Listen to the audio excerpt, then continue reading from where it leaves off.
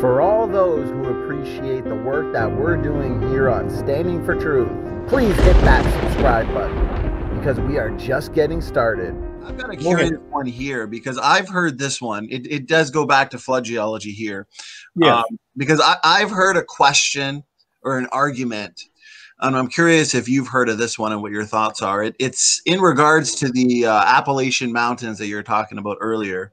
And the question from the critics goes like this.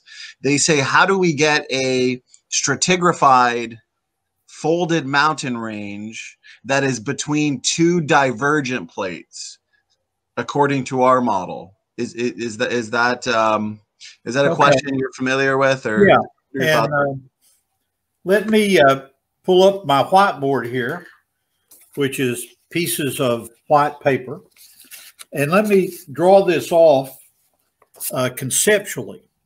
Now, traditional geology views the Appalachian Mountains, which actually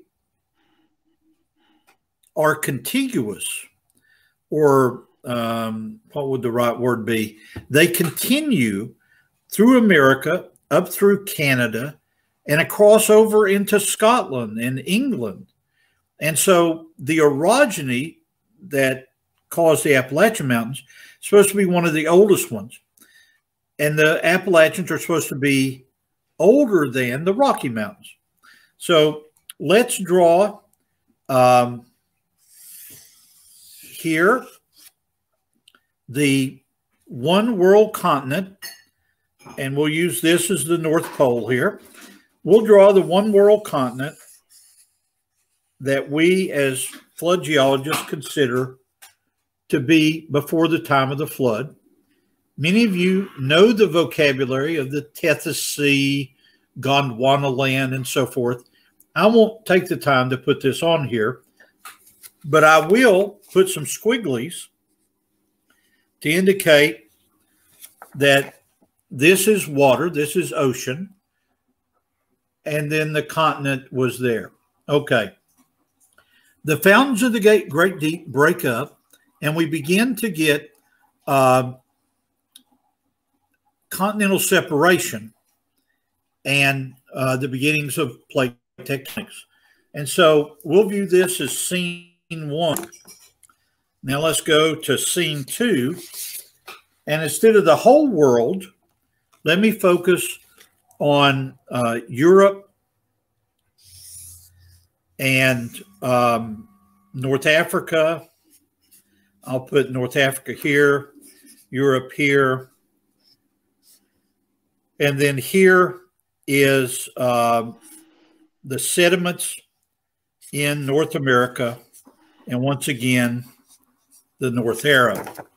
So if we draw it like this, where we've got the North Arrow and Europe and North Africa and then North America, during the first 6 months of the flood, the units that are found in North America in the Appalachian Mountains are laid down. This begins with, in Tennessee, the Cambrian Rome shale with trilobites in it, goes up through the carbonates of what's called the Knox group. These are dolomites and limestones, and then proceeds on up through large sandstone bodies and culminates with, for my purposes, the Pennsylvanian and Mississippian coal measures, which in other parts of the world are called the Carboniferous in Europe. Okay, so all these layers get laid down.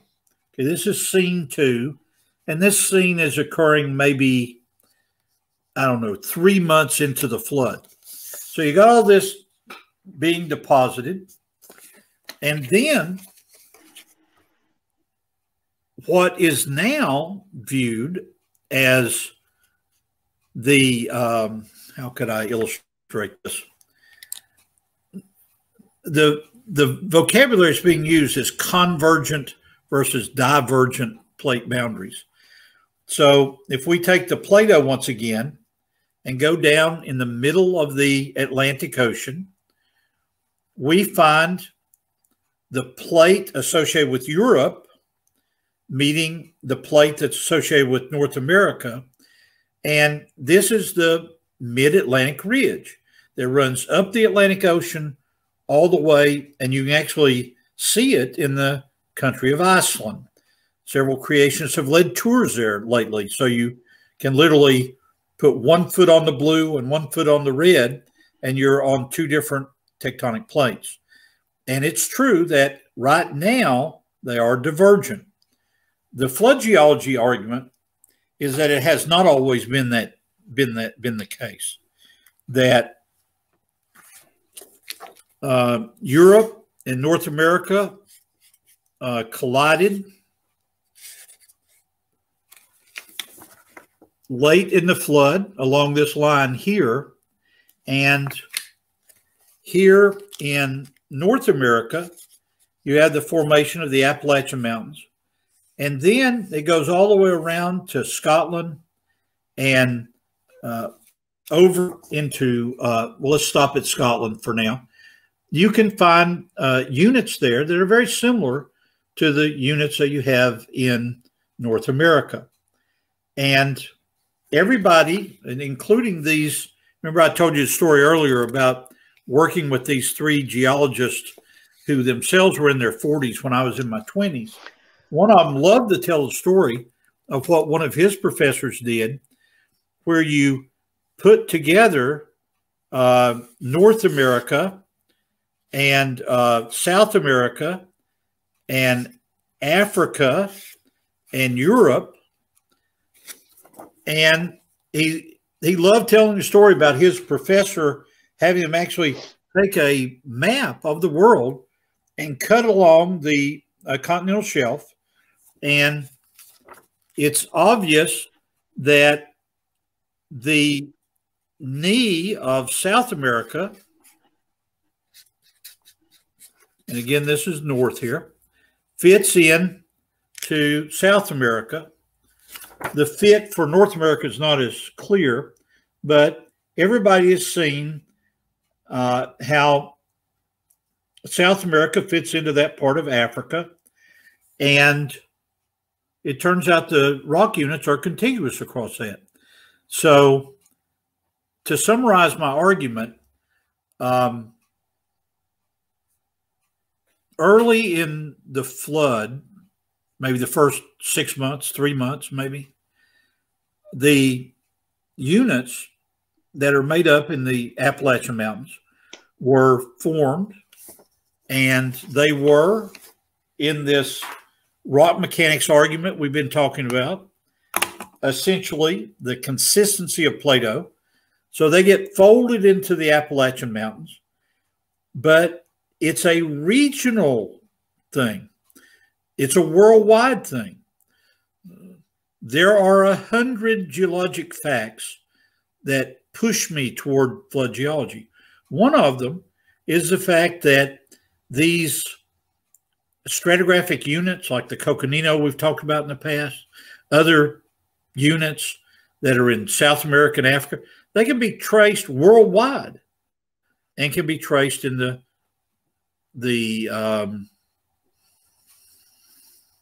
petroleum geology, the drill cores that Dr. Tim Clary has been working on and published a book about recently. Does that help in the explanation of that? Absolutely. Absolutely. That was a phenomenal answer, incredibly detailed, and that was extremely helpful. You mentioned, and I find flood geology so interesting and fascinating, especially listening to you talk about Thank it, you. Professor McQueen. You mentioned Europe and North America would have collided late in the flood. So in a sense, during the flood period, would there have been many supercontinents formed almost temporarily? Well, I think the clearest way to say it for Standing for Truth was this, that there was, and let me get some Play-Doh here to make it, there was one world continent before the flood. And this is an argument based on the book of Genesis, what happens between day 1, day 2, and day 3. Right. You'll recall that the mountains rose up and there was a flood in the book of Genesis chapter 1. That's the flood of Adam's day, if you will, not the flood of Noah in chapter 6, 7, and 8. So there was all kinds, apparently, of tectonic activity that revolved around this C-shaped continent in the time of the flood, creation, and then up to the time of the flood. And so these different units began to break apart during the flood, and we'll let this be Europe and this be America, and they collided perhaps several times, but the most important thing is that the Appalachian orogeny occurred there. Right. I've always thought, although I haven't thought through it lately, that the Rocky Mountains probably were formed, and that Rocky Mountain orogeny was later on in the flood. But that's a topic for further research.